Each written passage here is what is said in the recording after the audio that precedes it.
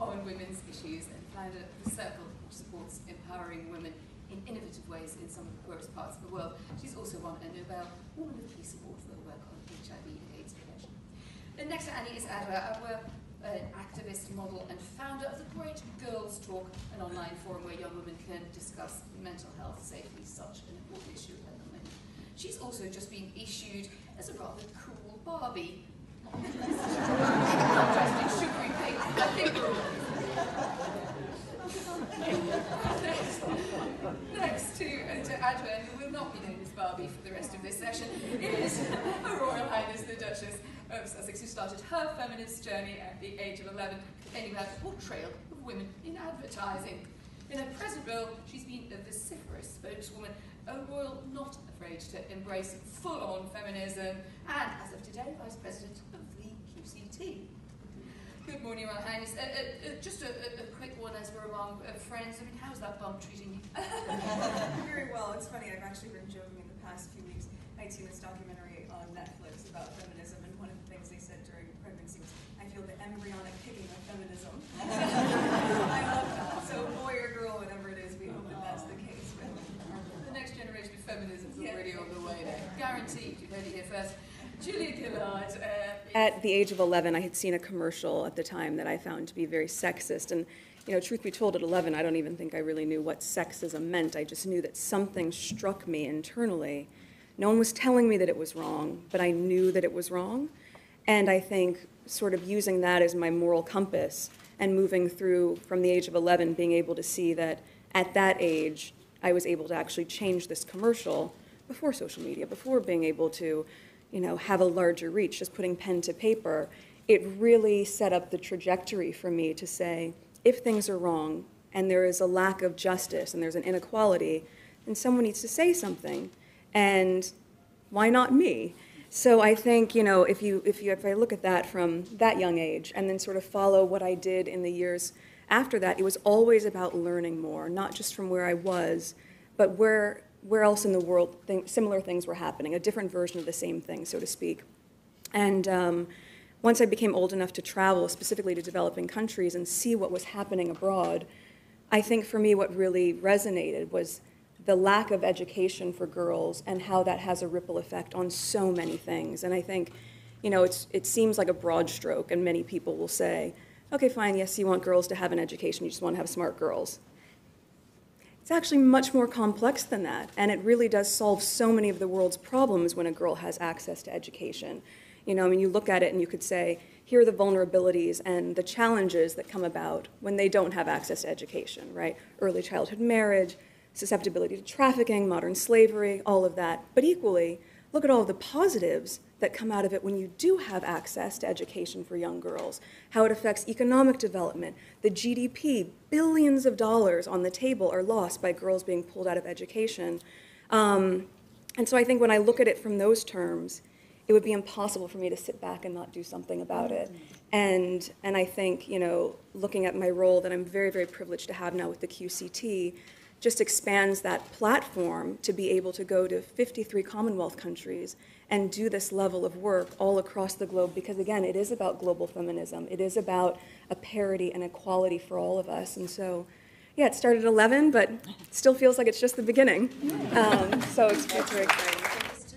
Men and boys, do we get a bit trapped in sort of almost behaving as if it's only a subject for women? What do we need to just do differently there? Are you asking me? Yeah, sure. I think, you know, it's interesting because they're not separate conversations.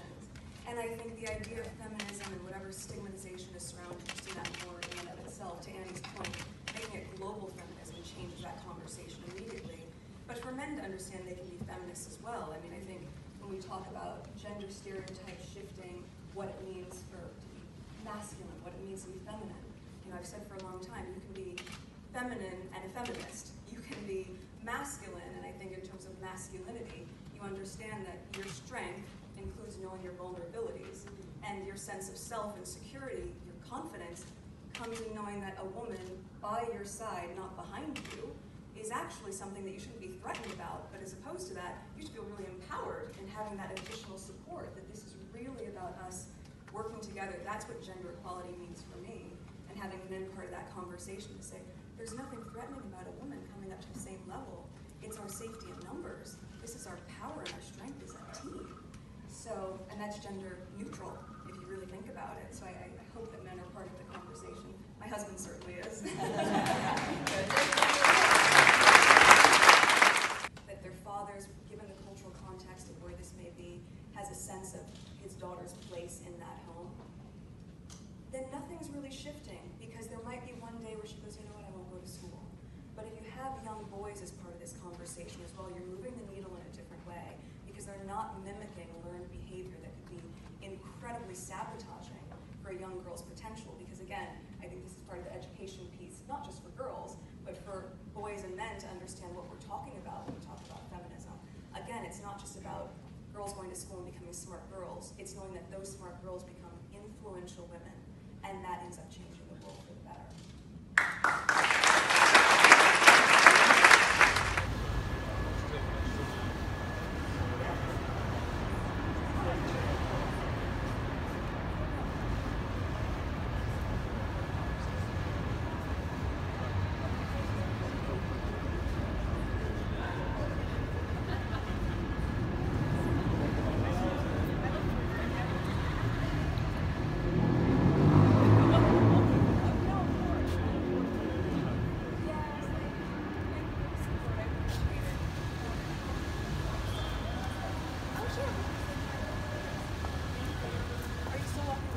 Okay, good.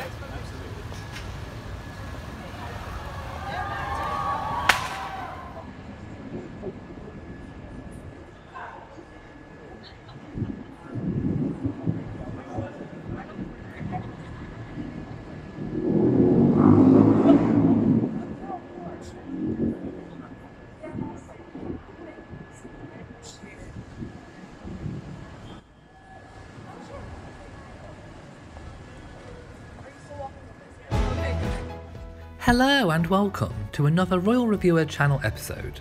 On the 8th of March 2019, the Duchess of Sussex has become Vice President of the Queen's Commonwealth Trust. The Queen's Commonwealth Trust is delighted to announce that Her Royal Highness the Duchess of Sussex will today become Vice President of the Trust. The Trust of which Her Majesty the Queen is Patron, and the Duke of Sussex is President. The Trust exists to champion, fund and connect young leaders around the world who are driving positive social change, serving their communities and providing hope, work and self-employment opportunities for others. In this new role, the Duchess will highlight the Trust's partnerships with young people across the Commonwealth, and in particular its work supporting women and girls. In celebration of International Women's Day, and to mark this appointment, Her Royal Highness will this afternoon join a special panel discussion of female thought leaders and activists convened by the Queen's Commonwealth Trust to discuss a range of issues affecting women today. Lord Gate, Chairman, said, "The Queen's Commonwealth Trust is thrilled to welcome the Duchess of Sussex as Vice President. The support and encouragement which Her Royal Highness will bring to the young leaders with whom we work promises to have a profound effect. We are enormously grateful to the Duke and Duchess of Sussex for this signal of commitment they are making to our work, helping the Queen's Commonwealth Trust pursue its ambitions right across the Commonwealth and beyond."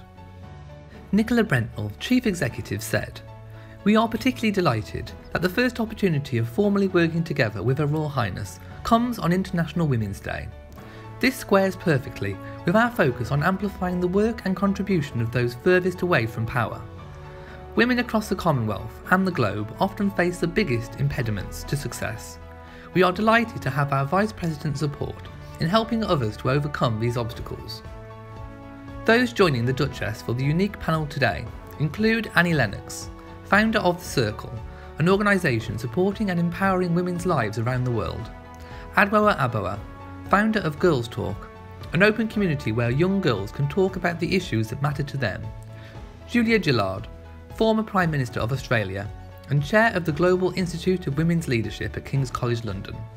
Kristen Jarrett, founder of Let Us Learn, and Angeline Muriwara, executive director of the Campaign for Female Education in Africa and co-founder of CAMA, a pan-African network of young female leaders. The panel was chaired by Anne McElvoy, senior editor of The Economist. Also on the 8th of March, the Countess of Wessex is hosting a reception at Buckingham Palace for International Women's Day 2019 to celebrate the vital role women play in building peace across the world. Is turned into voices of hope and a reason to continue to act.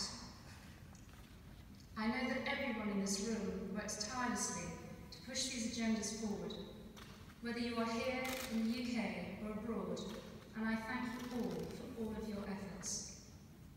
What I have learned already is that working against a tidal wave of conflict, ingrained cultural behaviours, disputed boundaries, and ownership of valuable national resources, as well as 1,000 other reasons for conflict, it is difficult, costly, complicated, and slow. However, I know that none of you here will stop doing what you can to continue to strive for peace, for justice, and for each and every survivor of sexual violence, torture. The survivors of conflict, whether they be female or male, or a child born of rape, are at the heart of everything we all do. And this International Women's Day. Thank you for watching this video. If you have enjoyed it, then please give it a big old thumbs up. Don't forget to hit that notification bell so that you know whenever I upload a new video.